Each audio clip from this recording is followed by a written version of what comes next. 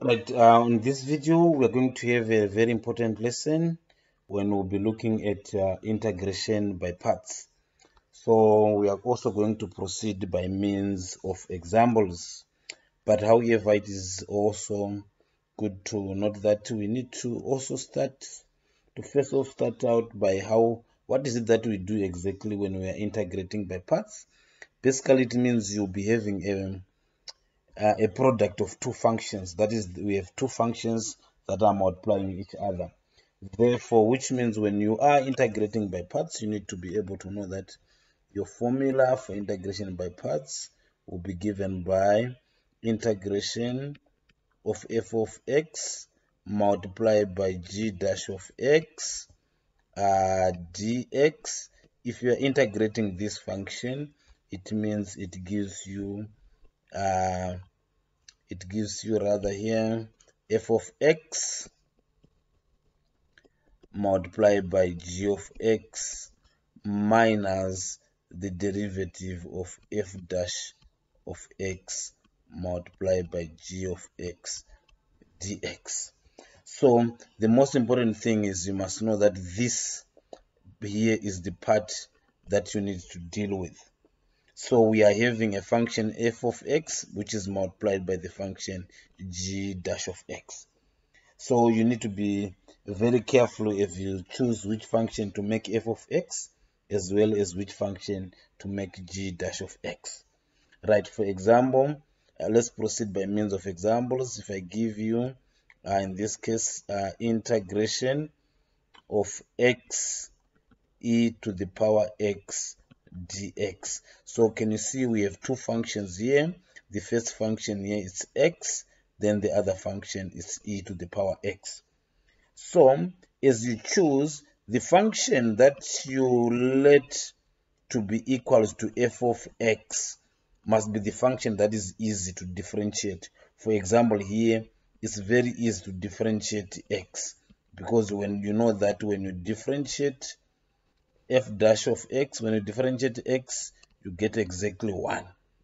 Then, which means the one that we are left with, you are going to let it you let g dash of x be equals to e to the power x.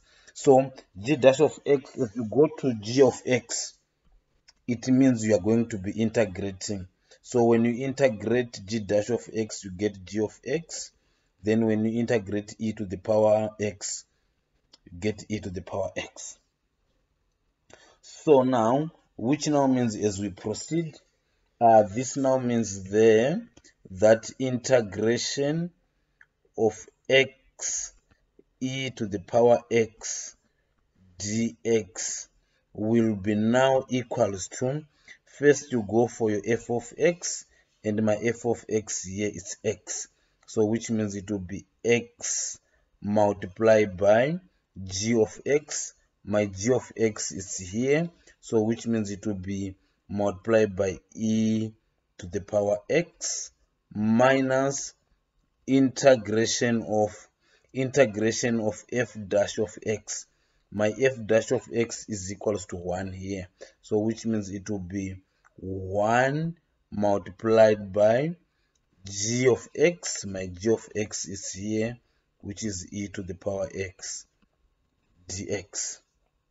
So going forward, which now means here it will be now equals to x e to the power x minus integration of e to the power x dx. So this is now much easier to integrate, which now means it will be now equals to x e to the power x. When you integrate e to the power x, you get e to the power x plus our constant of integration c. So that's exactly how you integrate that function x e to the power x dx. So as I summarize, you must make your f of x must be the function that is easier to differentiate. Your g of x must choose the function that is easier to integrate. Right, let's have another example. For example, now again, if we are given integration of x squared e to the power x dx. Good. Another very good function again there. E to the power x dx there. Another function again that is we must be able to integrate. So again, we must be able to know that when you are given two functions, let's take our formula again. We are saying there, if you are given two functions, that is f of x integration of f of x multiplied by g dash of x is equals to f of x multiplied by g of x minus integration of f dash of x multiplied by g of x dx. So this now means here this will be now equal, which now implies there that again, as we do this, we look at it. If I rewrite it again, integration of x squared e to the power x dx, I'm now again going to let my f of x be equals to x squared, which now means here f dash of x is equals to 2x. Again, if I give you g of x equals to e to the power x, which now implies here that g dash, in this case it will be g, actually g dash of x equals to e to the power x, g dash, which means is that's the derivative, g dash of x is equal to e to the power x. Then you integrate g dash of x, you get g of x, which is in again e to the power x. So as you proceed, which now means here we are now saying, which now implies there that integration of x squared e to the power x dx is equals to f of x multiplied by g of x. So our f of x is x squared.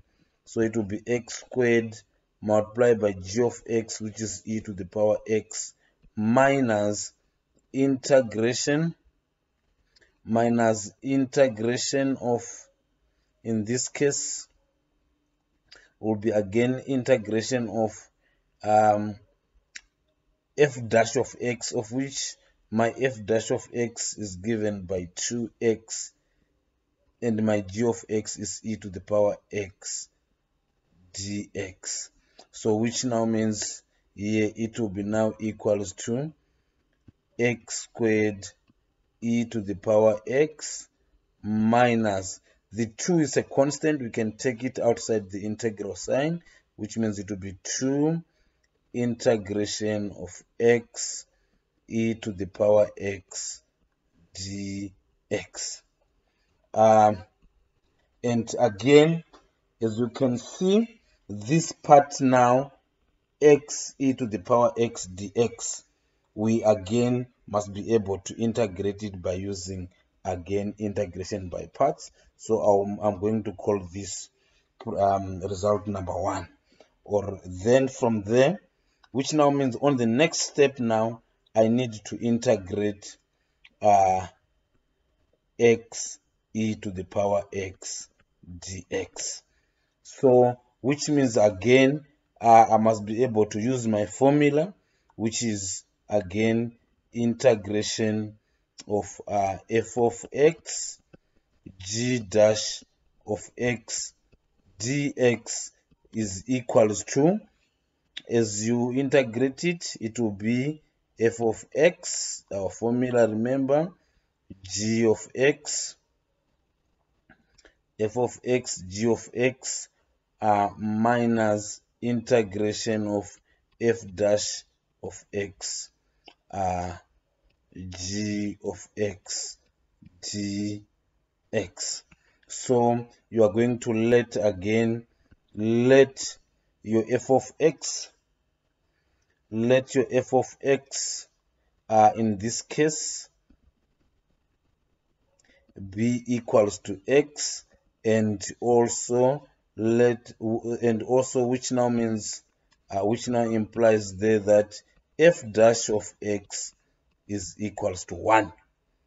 Then going forward, it now means here I will let my g dash of x is equals to e to the power x, which now means here as I integrate it, it gives me my g of x is equals to e to the power x. Therefore, going forward, this now means here integration of x e to the power x dx, it now means it's now equals to f of x. My f of x here is x, so it will be x, and my g of x I have it here, which is e to the power x, minus integration of f dash of x. Now we are here on f dash of x, of which my f dash of x is 1, so it will be 1. My g of x is e to the power x dx. Therefore, which now means it will be x e to the power x minus integration of e to the power x dx. So going forward, it now means here it will be now equals to x e to the power x. When you integrate e to the power x, this gives us e to the power x. So this is number 2. So number 2, what number 2 is telling us that it's simply telling us that when you integrate x e to the power x dx, you get this one, which I'm highlighting here. So which means here you must come back and substitute it into this first equation there. So which means substituting it into that equation, it now means here, so substituting it into 1, as you substitute it into 1, it now means here, remember on equation number 1, we are doing for everything. So which now means as you substitute it, it's going to be integration of x squared e to the power x dx is equals to, according to equation number 1 there, we are saying it's equals to x squared e to the power x minus 2 integration of x e to the power x dx. So as you substitute it, it will be now equals to, because this part we have integrated it and is equation number 2, so which is result number 2 rather, so which means here it will be x squared e to the power x minus 2 open bracket, this we have integrated it already, and we are saying it's x e to the power x minus e to the power x plus our constant of integration c. So removing the brackets there, it now becomes x squared e to the power x minus 2 x e to the power x minus 2 e to the power x plus our c, which is our constant of integration. Thank you so much. May God bless you. Can you also watch the next video as I continue explaining on integration by parts? Thank you.